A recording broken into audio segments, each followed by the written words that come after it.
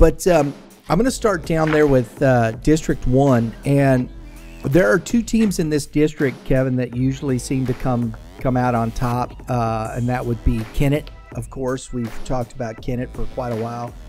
They've had some, and you could probably say it was maybe 2 years ago, they maybe had one of the best players, if not the best player in the state. Reese Robinette, and that was a year, and we talked about this, and it wasn't just Reese Robinette. They had Trey Gardner, and they had a full list of guys. They could compete with the 6A. That was one of the exceptions to the rule.